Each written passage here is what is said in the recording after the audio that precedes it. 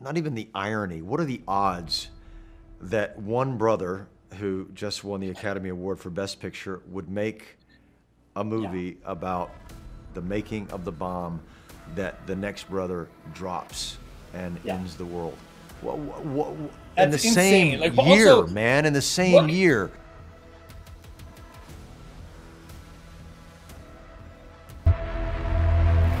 Ain't much stage cleanup here, Volty.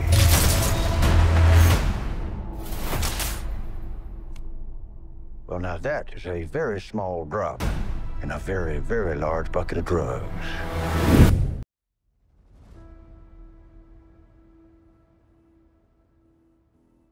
It is something that, it is a genre that I absolutely love. I love watching Westerns. Yeah. And I love being in a Western. You know, I would love to be in a mafia movie, but nobody's gonna cast me in a mob movie set in New York City, you know? Right. So I have that. You know, they're not gonna cast that dude in a Western, which is, you know, one of the most iconic, the cowboy is one of the most iconic images in American culture. Look at the Western elements that are weaved into this are weaved in such an organic way in the past. And so it isn't gratuitous. It isn't just like, oh, we want this to be cool.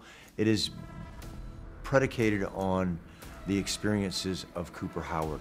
And that will really make sense as the story moves along.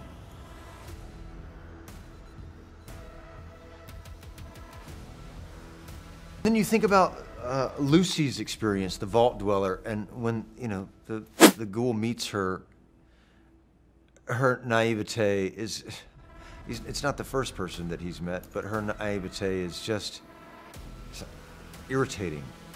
Like, everything about her is irritating. Doesn't really listen to anything that she says. So peppy.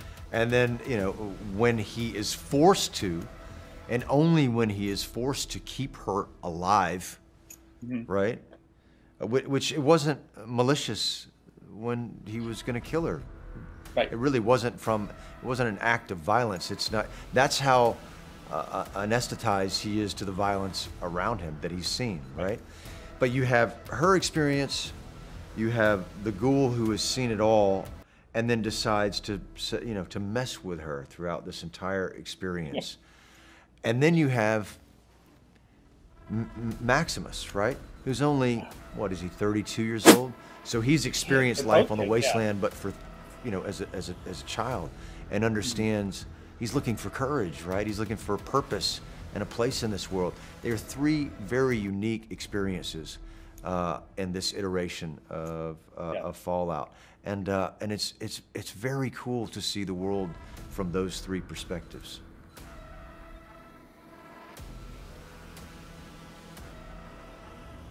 I'm not a gamer. My son is a gamer. He plays Skyrim. I had heard about Fallout, but I didn't know anything about the world.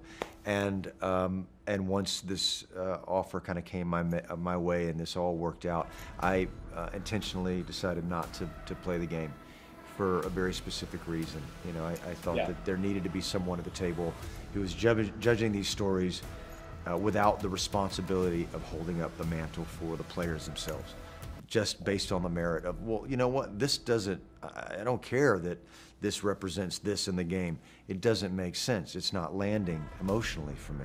So and the writers and everybody had the players' backs and the story's backs. And so it was a very collaborative process, and I just love them all, you know. Right.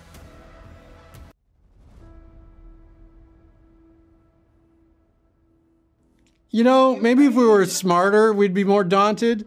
But part of like maybe why we were selected is we were just guileless enough to wander into this. You know, I think you just approach. I mean, this is all of television now. You make it almost to feed the conversation online, and it's part of the deal.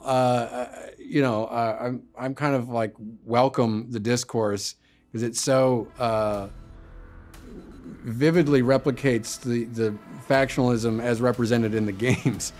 People disagreeing over it's this one, this is the only one for me, and you know, I think it's all fun and it's all part of it.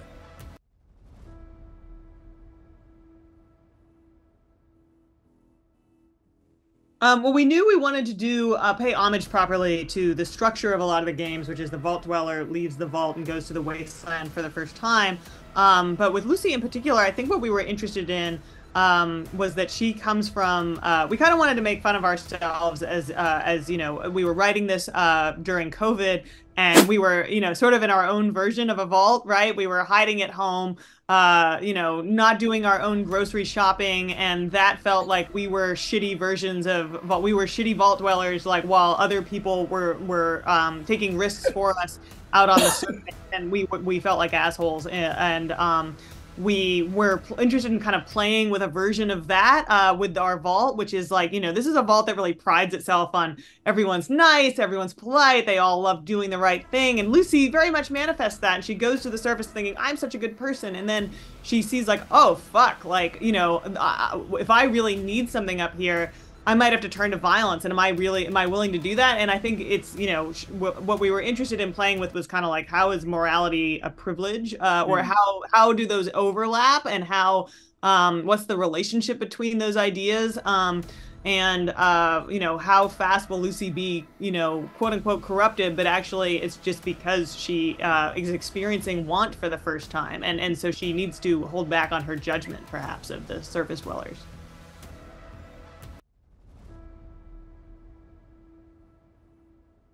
Yes, there's a list, but did we get to it all? No, because we hope, we kind of took the attitude that, look, we're not going to be able to get to everything. It's 8 hours of television. As Geneva mentioned, it's like thousands of hours of gameplay over 25 years. There's no way. We want to evoke, we want the show obviously to live in the world of Fallout, but we weren't able to get to every single touchstone because there's just too many. And part of the process was, you know, deciding to do a few things as well as we can and not just do the shitty version of it all in 8 episodes, and have it feel like a listicle kind of like, and now this, and now this, and now this, that we're just sort of rifling through touchstones.